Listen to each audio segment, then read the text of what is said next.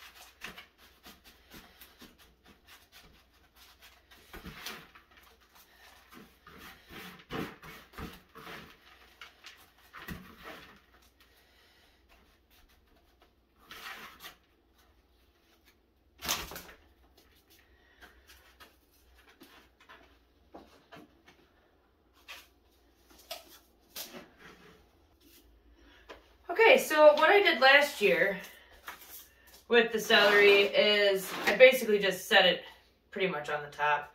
They're really tiny seeds, and they say to go an eighth of an inch. And so I just threw a couple in the centers last year, and then when they started to come up, I would just clip off the weaker of the plants, and then eventually get to just one. So yeah, they are super small. And I did change my mind. I'm just going to do 12. I mean, how much celery does a person need? I did can some last year.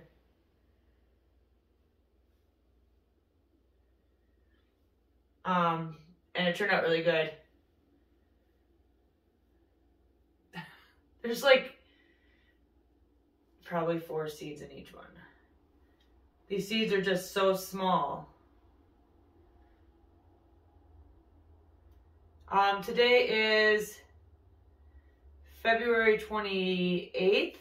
Yeah, February 28th. I am in zone 5B. And last year I started the celery, I think it was February 25th. So I'm a couple days behind, but I think it'll be just fine. So I'm just gonna kind of press them in, because an eighth of an inch isn't really all that deep. I might actually take a little bit of the dry dirt here and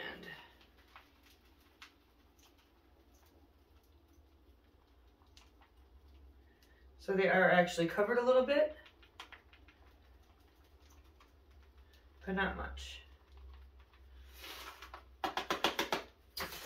So that is the celery, and I think I'm gonna mark them quick.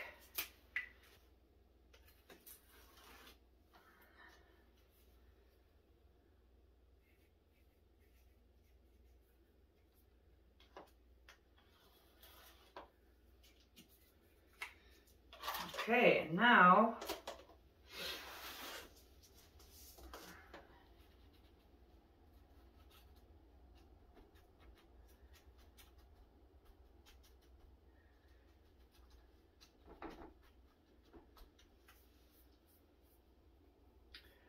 for the lavender. Basically, it's not very deep. These are very tiny seeds. Also, oh my goodness, you can barely see them. And so,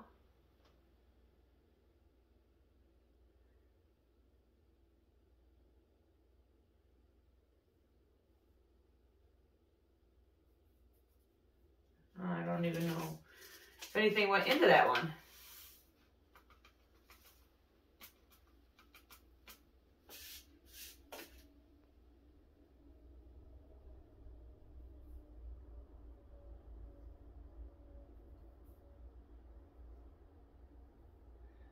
Okay.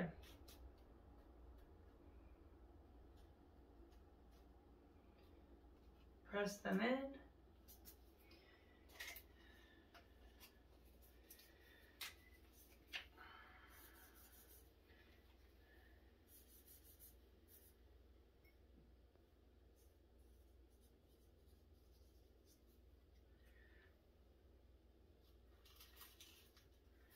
Lavender. And you should probably do cold certification for these seeds. I do not.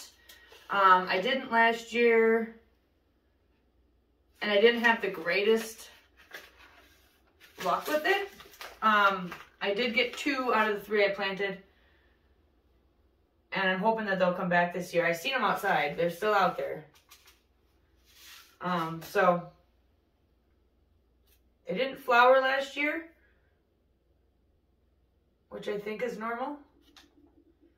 Maybe not flower in the first year. You know, they have to kind of take root and become established. So I'm hoping that this year they will flower. But otherwise, why am I planting them, right? But good things take time. That's what I've learned through life. So I'm hoping that with some time, they will become an established plant. Perennial for my garden. Ah. And let's see here.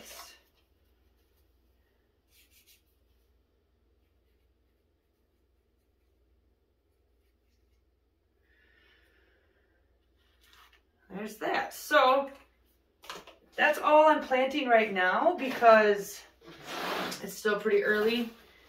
I'm thinking next week we will start the broccoli, cauliflower, brassica type stuff.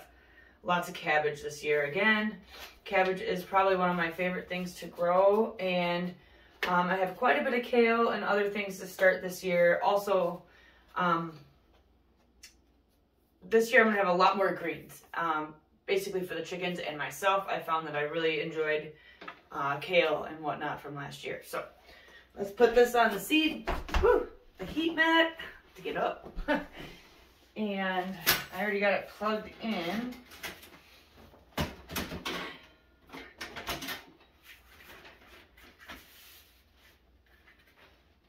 And this is probably not quite necessary for these, but I have one, so might as well. Like I said last time, it's super cold in my house. So, and I'm not worried about the I'm gonna water them in a little bit.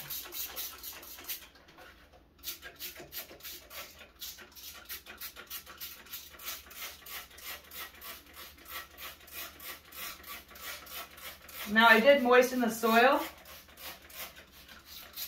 but I just kind of want to water them in from the top.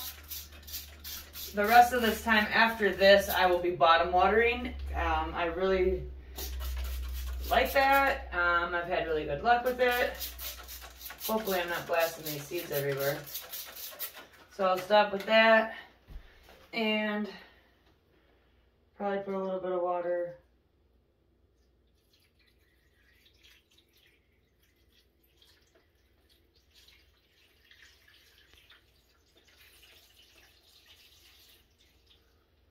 The bottom of this tray for probably about 20 minutes, and then I'll come back and empty out this tray. Okay, and here is the update on the onions. I promised you guys I would update you, and it's been, I think, 12 days since I planted them. This is the Walla Wallas. They are just starting to pop up. This is the white, or no, yellow Spanish. One of the packs of yellow Spanish, and they're coming up. This is the white Spanish, and they are just, bam, they're coming. Probably the newest seed packet. I think I just bought these right before I planted them. So maybe that's why the germination rate is so good. And then this is the oldest seed packet I had. It was 2 to 3 years old, and there's not one coming up. So I'm not sure if I should just give up on this, but for now it can sit here. Nothing was coming up, nothing was happening, and so then I ended up putting it on the heat mat and then gave it light, and lo and behold, they all popped up. So I took the humidity dome off, and you know, now we're in the easy phase in my opinion. Much easier for me to handle this stuff than just letting things sit, watching them, making sure it stays moist and all of that. So yeah, there we go. There's a nice update. Okay, so thank you guys for coming along while I planted my celery and updated you on the onions. I'll be back in probably a week. Let's see, what's the date? The 28th. Yeah, I'll probably start the brassicas around March 6th, or the week of March 6th, whatever that may be. But yeah, we're really going to start to get things rolling here.